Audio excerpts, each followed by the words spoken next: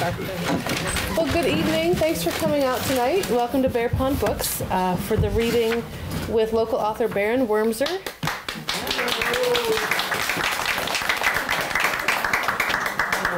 He will read and talk about his second novel, Tom o' Vietnam. This is a different kind of novel that blends the craft of storytelling with history and war and love of the English language. I found it's like the language of Shakespeare pulls the story out of Tom, or Tom uses the story of King Lear to make sense of the story of Vietnam. And I'd love to share a little passage that I found just from the beginning of the novel, which I think kind of explains the premise of the book quite nicely. When we were doing nothing and going nowhere, the guys would ask me, "Hey, college, tell us a story." I told them about Lear. "How would you like it if you had two daughters who take what you give them, a lot of land and a big house, and then they treat you like squat? How would you like that?" Once or twice I extended the situation as in you could have nation problems. You're a big nation who goes to help some little nation that's getting pushed around, but maybe it's not as simple as getting pushed around. There's a civil war. There's a small mountain of barbed history. There's some thoughts called ideology. Idea what? What you say? Speak American. He let his daughters fuck with him, do deserved it. Man's gotta be a man. Thy elements below. Where is this daughter? Like in a play we talked back. No script beyond what we were making up, but we talked back. It meant we were still alive. The storm hadn't come for us yet. We had no shelter, no hovel, but the storm that waited for each of us hadn't come yet. So I'm sure he's going to do a better job when he does his reading. But if you haven't picked up this gorgeous book already, I urge you to buy a copy. We have them up front and some right here. You can get your book signed tonight, and you can support a favorite author and a favorite bookstore. Tonight's reading will be about an hour, including time for talking and Q&A from the audience. And I'd like to remind everyone at this time to please mute or turn off your cell phones.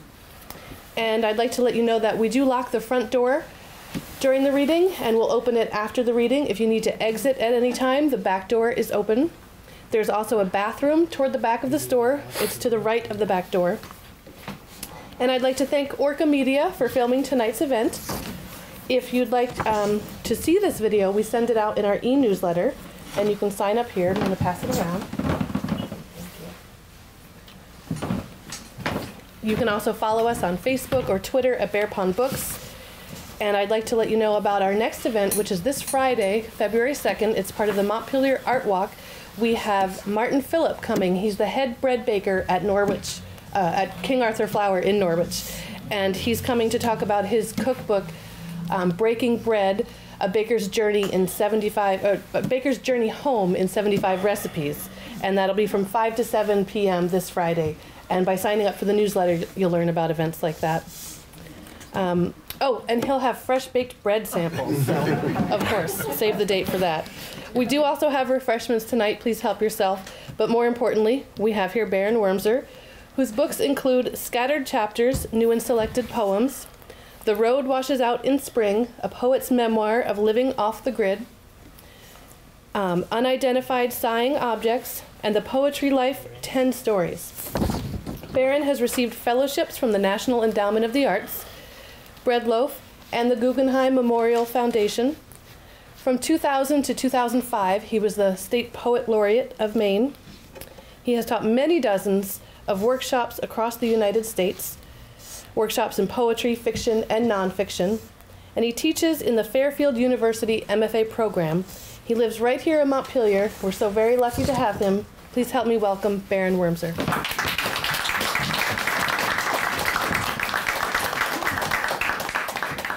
Thank you, Samantha. Thank you all for turning out on this cold evening. Much appreciated. I have the honor this evening, which I don't think has occurred during the course of my doing these readings over decades, to have my daughter, my wife, and my sister in the audience tonight. So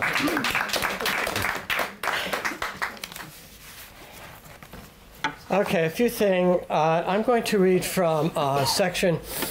This is a road novel. I'm going to pick it up a little past the halfway point. Tom is going on a series of bus rides from Santa Fe to Washington, D.C. There are a few things that you need to know about Tom. Tom's emotional distress manifests itself in crying. So he weeps, as they used to say. King Lear, which is Tom's Bible, the book Tom carries around with him, is full of images of tears, of crying. Tom's situation, his distress, stems from in the war he was drafted. He is in a firefight in a village, and he shoots a girl, and he's not sure what she has in her hand. He's not sure if it's a grenade or a doll, and that troubles him. One other thing, Tom wears a jacket, and the jacket is a homemade of Tom's design in Providence. On the front of the jacket, there's a broken Purple Heart and a flag of the Republic of South Vietnam. On the back of his jacket, he has written, "Freedom is hell." And he wears his jacket all the time. So we're going to pick this up on the bus. No one gets on in Lima, but Dayton is full of people heading east. A number of them eyed the seat beside me, but head down the aisle in search of more amenable pastures. Let poor folk pass. I have been known to be ill-disposed, fragments inside me, trying to get out. Anyone claim this seat? It's a teenage girl, maybe around 16. She's clutching a small backpack to her chest. Her voice is breathy, maybe a little scared. Claim? What script is this? I wave a welcoming hand, and she sits down, but rigidly, holding on to the backpack for what my mother habitually called dear life. To whomever it may concern, and I hope it concerns someone, I am writing to tell you that I am not dead yet, said Knightley, dictating to Tom. Knightley is Tom's mentor in the war. He's an African-American fellow soldier. Headed all the way through, I ask? She turns her head. She wasn't expecting a question. Maybe that's why she sat here, thinking I was the silent type. To Wheeling, she says. I have a cousin there I'm going to visit. But my parents don't know I'm going. So I'm sort of running away. She lets go of the backpack enough to start twirling a piece of her long, dark hair. She really is a cousin. It's not like when you tell the guidance counselor that a friend of yours is pregnant, which means that you're pregnant. Know what I mean? She stops the twirling and looks at me, brown eyes flecked with green. She has a widow's peak, too, that little V of hair at the top of her forehead. I know what you mean. I need to say something more. She's looking at me to say something. It's best, I say, if we own what we say. What crap. She wants more than platitudes. But Edgar tends to platitude, doesn't he? When he finally this is in King Lear, when he finally tells his father who he is, his father dies. Maybe he should have kept quiet. The weight of this sad time, we must obey, he says at the end. No one has obeyed much of anything throughout the whole play. Everyone keeps challenging everything, and Edgar preaches obedience. He barely has anyone to speak to. Practically everyone's dead. There's been a war in the background and a war in the foreground. The war of the family, the enmity compounded of familiar strife. Maybe at the end he's numb, a human ruin. Maybe it's amazing he can talk at all. I don't get along at home, she says. It's not one big thing, but a lot of little things. Hassles, trying to keep me from growing up. Always telling me what to do and what to watch out for. I guess they mean well, but I need some time out. She puts the backpack, which has been sitting in her lap, onto the bus floor and pulls out a book, The Catcher in the Rye. She shows me the book and opens it, and then looks at me. And all of a sudden, she's crying, real loud and almost hysterical. And other people on the bus start craning their necks, and then she leans her head into my side so the sound is lessened, but she's still crying. I guess I attract it, a walking soap opera. All the tears held back in the play fall on me. Is something wrong, a woman behind us asks. There usually is when people cry, I say. The woman snorts a "fuck you, Jack" snort. Did you ever? Another woman says. The girl stops heaving. This all doesn't take long, but feels like those war moments when time got lost, when the moments were much bigger than you. It was like drowning. What time is it? It's the wrong time. That's what time it is, said Knightley. She raises her head, wipes at her nose with the cuff of her jacket, then sweeps her hair back. Sorry, she says. It's all worse than I said. You knew that, right? But I don't want you to help me. You understand? I didn't sit down next to you so you could help me. I have to do these things for myself. Getting away is something I'm doing for myself. She takes another wipe with her cuff. I'm so embarrassed making a scene like that, like I'm a little crybaby or something. It would be a better world if more people cried in public. There's too much business and not enough crying. Be your tears wet? You're good with crying? I mean, do you cry? You've got that jacket on and you cry? Too much and not enough. That's like something Holden might say. Did you read this when you were my age? But, and another cuff wipe to her nose. What's the book you've got there? It looks pretty beat up. King Lear. I like beat up books. It's like love, the kind where you can't let go. I've been in love twice. It sucks. I know who Shakespeare is. I read Julius Caesar last year. I can't say I was crazy about it. It didn't have much to do with me living in Dayton. King Lear doesn't just have something to do with me. It is me. What's that you're saying? For many miles about, there's scarce a bush. I got a reason. It's a rifle, said Knightley. Sometimes there's no space between you and the book. Maybe The Catcher is a little like that for you? A little. Holden's a guy, so there's that.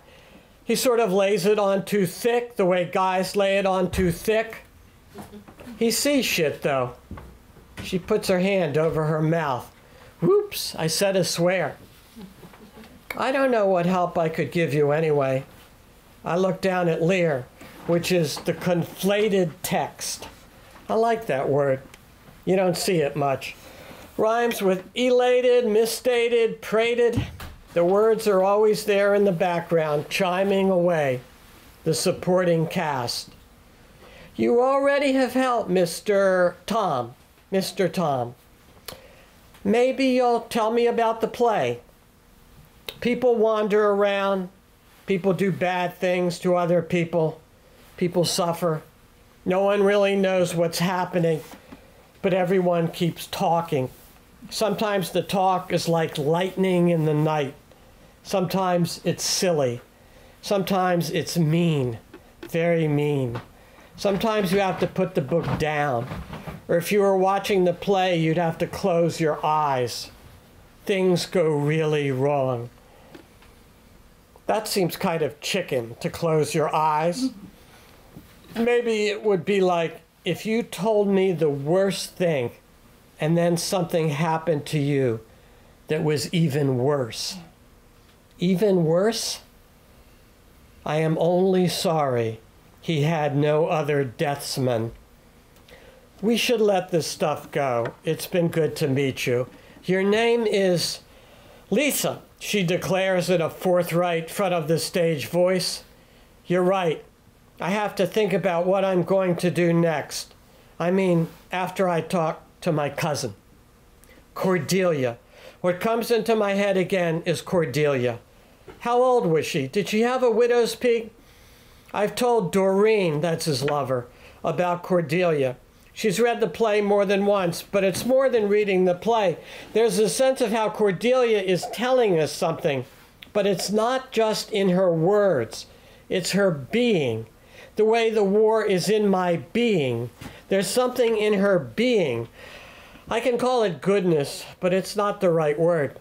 It has to do with her being alive and being charged with love.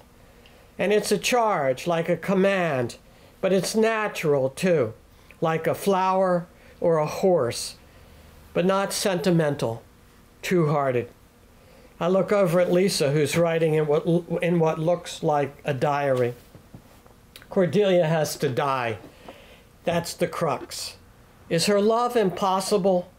Is that why she has to die?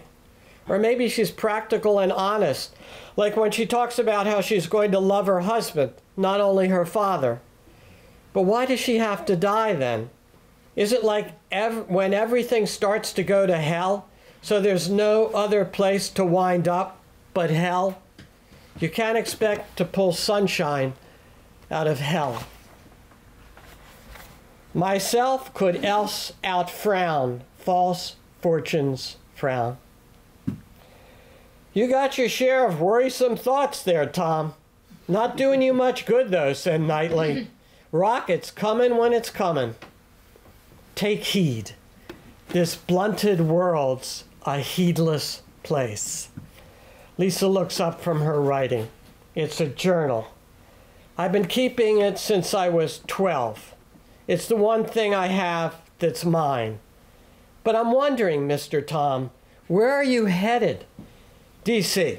I'm going to see a girlfriend, spend some time with one of my sisters, check out an old buddy, maybe do a little sightseeing, take in a few memorials. Sort of a vacation? Or are you sort of always on vacation? Well, no, actually. Lisa waves a hand that still has her pen in it. So you probably figured out I'm on this bus because my parents are both drunks. Not just one of them, but both of them. My dad works in an office and comes home and drinks, one after another, so he's blotto by 9 o'clock. My mom's at it all day, so she's semi-coherent when my dad comes home. And they act as though we're a family, and then she's out of it by 9 o'clock too. And I guess that's when I come to life. I guess I'm a night person who has to go to school all day and raise her hand and gossip about which boy you'd like to bone you and where did you get those shoes. She points to the journal. I filled a bunch of these things. Well, don't feel sorry for me, Mr. Tom. I've got life in front of me, right? That's what I tell myself. I've got some nicks in me, but that's okay. You're wise, Lisa, beyond your years. You could be in this play, and I point to the book. There's a sort of wisdom here, not the spume of rhetoric or drizzling wit or self-satisfied shibboleths, but intelligence that's born from the travails of experience, confusion, betrayal, pride. You talk a little funny, Mr. Tom. Do you know that? Where do you come from? I'll look no more lest my brain turn and the deficient sight topple down headlong. Uncle Sam Land. It's due west of Dover. Lisa ducks her head. I've got to write more. Bye now. I met this strange guy in a funny jacket on the bus. Ohio passes by in that wan November light that suits Ohio. Lisa looks up. Did you see people get killed? She looked steadily at me, but with a child's look. She might as well be asking if I have an apple in my pocket. I did. It's only 2 little words, but they sound husky. The feeling comes on like that. And did you kill people? A lot of people are shooting all at once. It can be hard to tell. It can be impossible to tell. You're so out of your mind while trying to stay in your mind that you aren't the world's most reliable observer.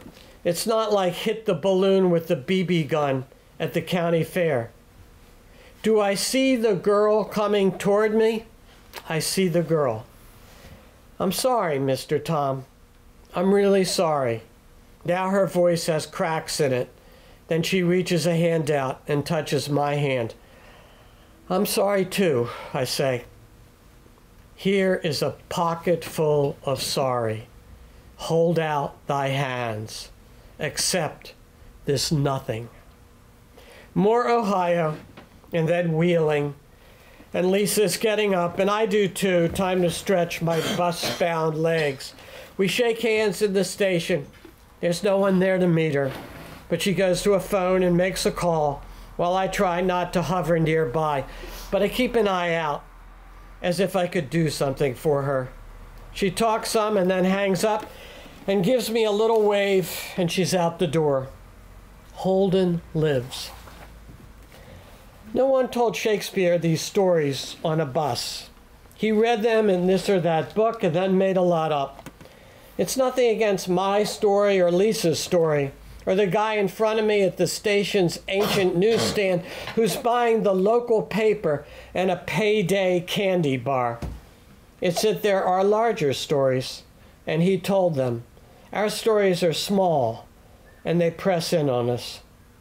You cross off the days behind you, not the days before you. Doing this, being here, you need the right arithmetic, said Knightley. I buy a payday and then call up Paula. Paula is his third sister he's visiting in D.C. I know my brother's voice. Where are you? Paula is smart. She tries to make life smart, too. On the heath, I say. The weather's sunshine and rain. Don't start in with the play, Tom. Let's just be in America now. Maybe you're in Cumberland, Maryland. Wheeling, West Virginia. I wasn't too far off. And you are arriving when? I don't know, I'd guess around 6. There are these things called schedules. Buses run on them. 6, I say. It seems a truthful number. I'll see you then, she says. I'm looking forward to catching up. Bye. She's not one to spout the word love. When we were growing up, she was the explainer in the family. It's a big job. It's not that she's cold. It's that she has a hard time waiting for the world to catch up with her. I walk up and down the sidewalk outside the station while I eat my candy bar. I think of Lisa knocking on some door and wondering if the door will open. I think of Paula shaking her head after she puts the receiver down. I think of Doreen and then Knightley. I don't know where Knightley lives. The address I have, which is who knows how many years old, is where his mother lives. Maybe he lives there. A guy goes to the other side of the world to fight a war and winds up living with his mother. I deposit the candy wrapper in a trash bin, on whose side is written, "Don't litter." My arm extends this far, but no further. My steps go this far, to the verge, but no further. Come, sit thou here, most learned justice. And what about those on that other side of the world, who were there before we came? What about the people we were there to help, and to whom we never really spoke, whose country we inhabited as we chased the enemy, who also were people who were there before us? How could we transport one reality and set it down in another so that there was no reality, but a bizarreness in which there was no up or down, right or wrong, day or night. Where did we get off doing that? American know-how, American not know-how, everything greased by machines and money, headed everywhere in a hurry, capable of going anywhere, and wanting to make them into us, even as we said we weren't interested in making them into us. No siree, no way, Jack. Let them be Vietnam, often pronounced as two syllables, as in Vietnam, long E and wrenched nasal A. Just let it be our democratic Vietnam. Dennis the Menace, Bob Hope, President Nixon, Dallas Cowboys, all the tense, jostled, messianic joy of the last best hope. Let us do it, whatever it is. We can win, joke, do good, and kill at the same time. Welcome to the Wheel of Fire. Did the president call while I was taking a dump? Asked Knightley. Good question to ask tonight. I need another candy bar, probably a Coke too, to further ruin my insides. Eastbound bus leaving in 5 minutes. I look around for Lisa to appear. I touch my face.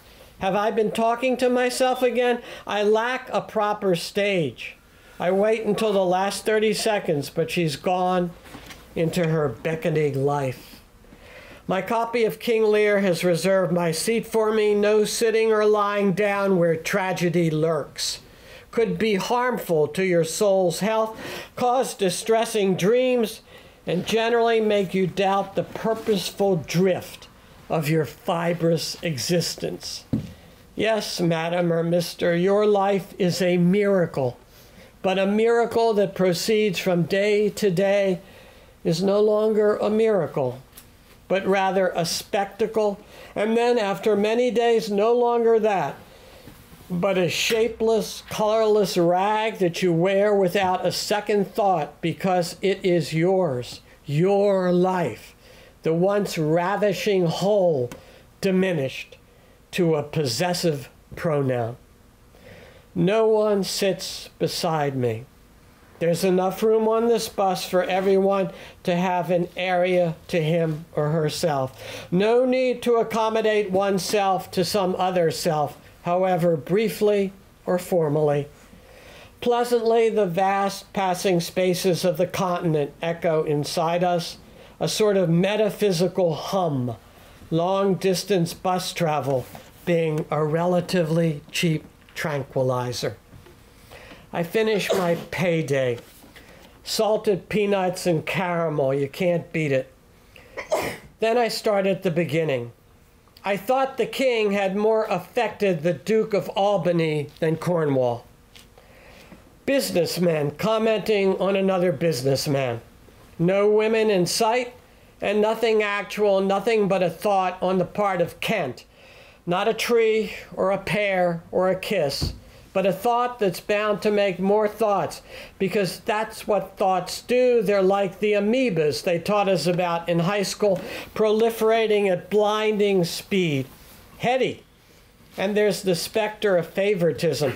If someone wins, someone loses. If someone is raised up, someone is cast down. It sounds biblical, but we know what's bound to happen.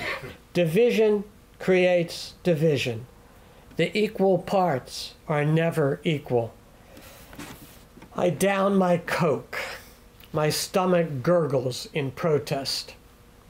I see the dukes and the king as statesmen, secretaries of state and advisors, the guys who move the pawns around on the big board, the guys who are a galaxy away from the real pawns with their uniforms and dog tags and 30-second haircuts. They're the guys who show up and take a quick look and decide everything is okay, because for them it is okay, because they're not witnessing a war. They're witnessing their own thoughts. They live back home, safe in their offices, with their thoughts. But the guys in Shakespeare aren't safe, are they? They're in for some serious hell.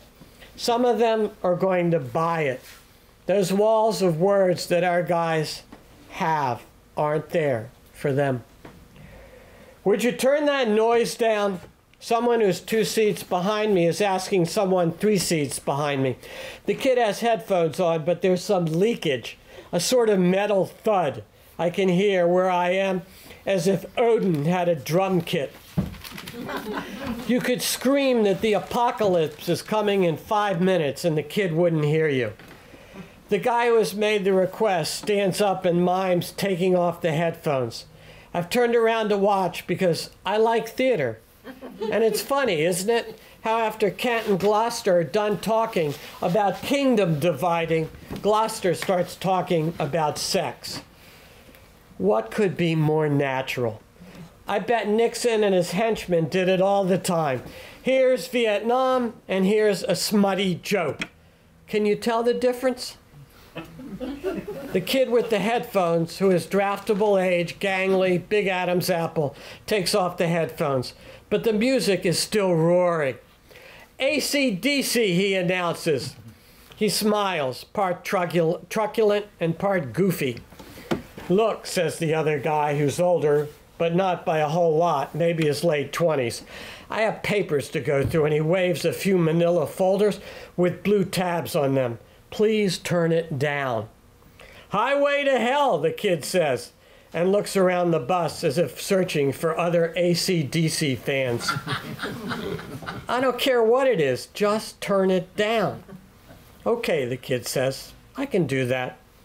And he turns the volume down on his little machine. Highway to hell, he says one more time, and puts the headphones back on. His smile is gone. He's a serious kid. His song matters. Thanks, the older guy says, and sits back down to resume his share of America's never-ending work. A lady further back says she never heard of that song. She says she's a Liberace fan. A musical discussion ensues. I cannot conceive you, says Kent. The puns are relentless. I tried to explain it more than once to Knightley, who had more verbal sense than me, who could have been some kind of professor, but thought it was bullshit. Hard life takes the play out of you. I could use another payday. I could use Doreen's head on my shoulder. I could use sitting in Knightley's kitchen or his mother's kitchen and drinking a cup of coffee and not reminiscing, but being in whatever present moment we could fashion for ourselves. I could use a headphone set myself. I keep meaning to make up a list of things I could use. I turn to the end of the play. Enter Lear with Cordelia in his arms. There you have it. More words are spoken so that the unbearable becomes more unbearable. But that vision of Lear holding his dead daughter is not going away. The dead girl in the vision shouldn't go away. But she shouldn't be everything, because no one thing is everything. All the people on all these buses are telling me that, and I'm trying to listen. And if it chokes me up, and will always choke me up when I read the end of the play, it takes me to this exhausted place where human beings have done too much and talked too much and seen too much. Then that's okay. For me, King Lear is like one of those necklaces some guys wore to keep off the bad, death-dealing spirits. The play is full of bad spirits, terrible spirits. That comforts me. I'm not alone in this. The unbearable welcomes me. For a white boy, you got some crazy shit in you, Tom, said Knightley. Thanks.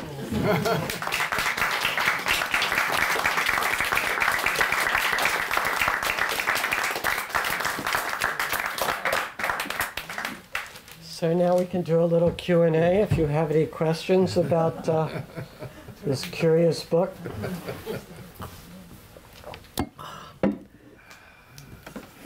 Sure, Do you David. name a date when this story Pardon? Do you name a date when this takes place? This takes place in the fall of 1982. Okay. Yeah. November, late October, beginning November. Yeah. Can you talk about how you formulated this idea about King Lear and this character? How long was this going on? in Doesn't your head? everybody walk around thinking of King Lear? There are a few people in this room probably who do actually, but we won't ask them to identify themselves. You know, as many people, some people in this room, the war has been with me my whole life. This book is dedicated to those who served and those who marched. So it's been with me my whole life. I've carried that around. What happened there and what happened here. And I'll, you know, that'll be with me. But then I've also been reading King Lear my whole life. And somehow where this book came from is an image, which was of a guy on a bus with a copy of King Lear. And that image is what made the book happen. Basically, I could see this guy, little disheveled, with the book, and clutching the book, and that the book is his Bible, because as the passage I just ended with, the question the book asks, the question to me King Lear asks, is for a big one for us as human beings, is how do we bear what seems unbearable? And King Lear seemed the natural place to go. Michael. So in the play, Tom is the fool. Right. And are you setting this Tom up as... He's not right. He acts foolishly. He acts mad. Is the mad right? He's not the fool in terms of the role. Right. Yeah, I am setting it up for him to be outside, basically, of how to say standard behaviors, because what's happened to him has put him outside of standard behaviors. So his let's say his view of American political life, for instance, is rather skewed. Okay, given what he's been through. So he's in that place of being mad. So he has been how do they say, unable to adapt, but he, part of it is too, perhaps part of his madness is his love of Shakespeare. That the words, as he said, there's no space between him and the book. So, yeah. You show that in the setup, the printing of the book. There's no space between his remarks, other people's remarks. There's I won't call it a want of, but an absence of punctuation. And I guess that's the punctuation sometimes helps clarify who's speaking. It I read does. the book, by the way, not with rapture, but raptly. I was R-I-P-T as I read it. Right. I gradually got the swing of the different voices speaking. But you've got to, especially at the beginning, you've got to sort things out, and you wish a little bit for that. A little quotation mark. But I'm sorry, Jules. I realize that's not your way, and I authorize you taking that license. Right? And I got used to it, and to the end there would be a little question of, you come to the next line, is that Shakespeare? Or is that Wormser? And you pretty quickly, after page 10, after page 20, you sort things out. But I'm simply remarking for people who haven't read the book that there's occasionally a challenge because you abjure ordinary what's become ordinary. I think there's not a quotation mark in the whole book, although there are different voices Right. really coming back. Right, and forth. right. And you get the hang of it. But would it have been to smudge things up, to dirty your manuscript? Do you feel to? I'm not saying you should Right, use I gotcha. quotation marks, because we get along Well, without Jules, them. on one bicep, you can't see it, I have William Faulkner written. And on the other bicep, Virginia Woolf. Okay? So both fiction writers, no Right. quotation marks. So you're really in the swing of things. That's right. I'm 100 years late, Jules, but I'm kind of swinging with things, yeah. I'm not talking postmodern, this is just modernist, right, yeah, yeah. Yes, Robbie. Interested to hear you talk a little bit about the sisters, about Tom's sisters in the book, and the daughters in King Lear. Right. Three of each. Right, yeah. Well, I didn't, how to say, I wanted to give Tom good sisters, okay? So I did not want to go to the place where Lear goes, okay? On the other hand, a big part of what the book is about is the effects of war on the women at home who have to deal with people who come back from the wars. So I knew right off that the three daughters were going to become three sisters, and he was going to visit the three sisters. So really, that's the main connection. It wasn't, I mean, you know, I fool around, so to speak, with, you know, puns that are probably mercifully unknown to most people who haven't read King Lear a dozen times, you know, with the sisters. But mostly I just wanted, you know, the female perspective in there trying to deal with Tom, and that's why he winds up eventually with his lover, Doreen, at the end of the book. So really, it's more the number that I took than, you know, than who they are. Obviously, Cordelia is the one who weighs on him and the scene. I mean, someone reviewed the book in a newspaper in Maine where we lived for a long time, and the way reviewers do, some reviewers, not all, Robbie, some. He wrote about himself for the first half of the review, but one thing he said was that he was one of those people who watched King Lear every year, you know, on tape. But he said he can't do it anymore. He cannot watch the last act of King Lear anymore. He just can't do it. So yeah.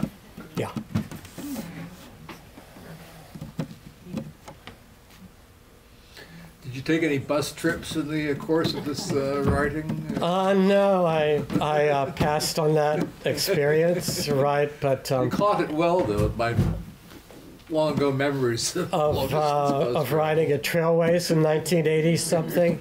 Yeah, it has a certain ambience. Yeah,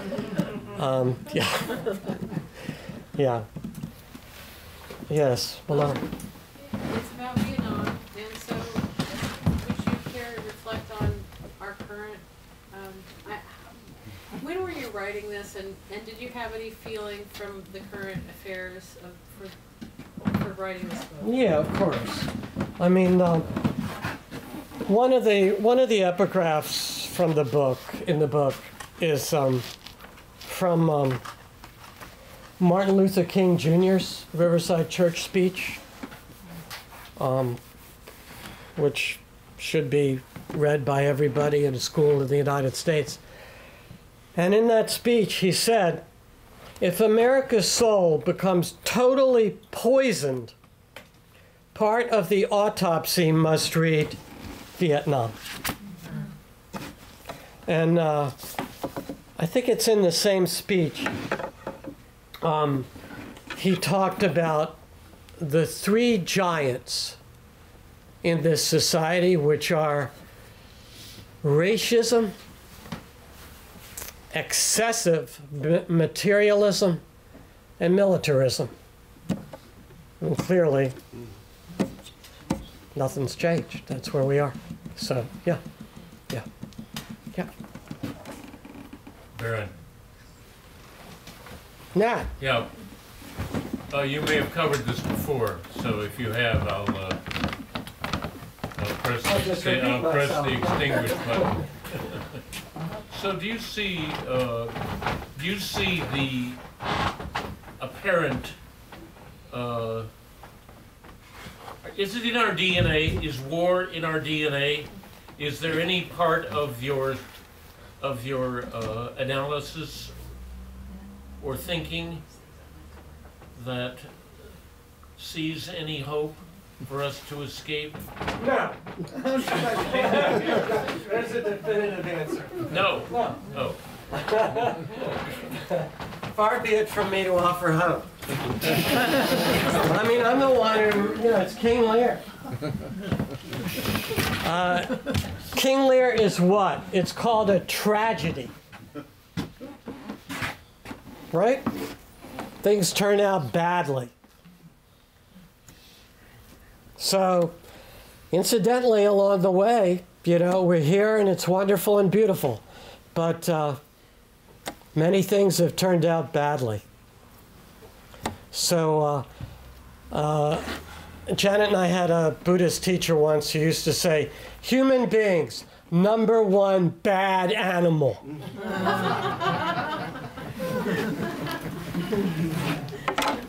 Was that at the beginning or the end of meditation? After, yeah, that's after.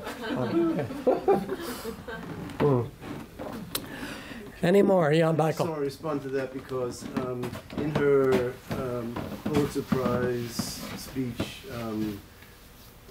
Annie Proulx said that we all keep hoping for, we believe in good endings, happy endings, and we keep hoping for good endings, and that's what keeps us alive. In a sense. So I just wanted to, Doesn't keep me alive. Doesn't keep you alive. I'm just happy here. Yeah. Really. I mean, just, no. She doesn't To write counter happy Annie endings. Proulx, there's a proverb from Poland, which is, hope is the mother of the stupid. The variant is from Bulgaria. Hope was born stupid. So, different strokes for different folks. She doesn't write happy endings. Right, indeed. Yeah, there you go. I have to say, though, I think the protagonist at the end of the book doesn't seem to be entirely without hopeful plans and the possibility of... Absolutely. Absolutely. Absolutely. This book is not tragic in that way, and that's part of what I think Tom learns in the book. It's what he says. It's not just one thing, it's many things. Yeah. I agree. No, actually, it is a hopeful book in that way. Helen. I think you're creating a road trip. There's a process that he goes through, and it doesn't end up with his being more, or the end is more hopeful than at the beginning. At the beginning, he's Pretty down there. pretty down, yeah. Yeah. And you can see him, he's not been able to really hold a job or Right. live with people, and you see that beginning Yeah. to change by Yeah. the end. Well, let's face it. I mean, part of it, Nat, to go back to it is, the point you raised is, war is terrifically hard stuff, and I correspond with a guy in the Nevada State Penitentiary. I've been writing to him for years. He said, as many people in our penitentiaries, of war veteran of the Iraq War, and he is hanging on, hanging on in prison, But he wrote me about 6 months ago. He had met a guy who came in who also was an Iraqi war vet, and that guy committed suicide. So, You chose King Lear as the background, as right. that's the motif that keeps running through. And by the way, that's very successful. It's kind of charming.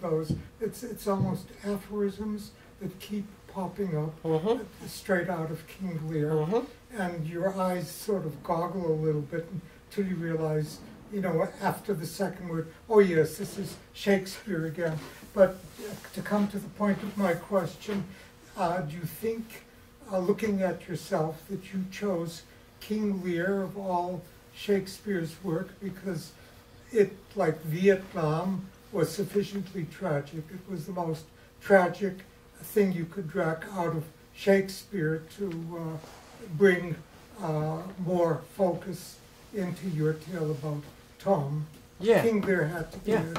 And were you obsessed with, excuse the verb, with King Lear way before? Has that always been your dominating Shakespeare? Yeah, I mean, yeah, we'll all get together another night and pick our dominating Shakespearean tragedy. But yeah, mine would be King Lear. That happens to be mine too. Okay. I'm with you. Okay, it's almost time. One more. Yes. Have you had any reaction from the Shakespeare academic community? Yeah, zero.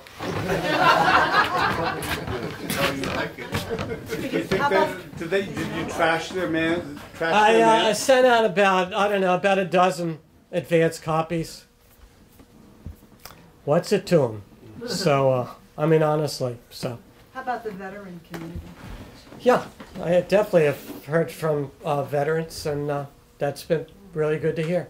People who were there, people in the other wars, Iraq, Afghanistan. Yeah.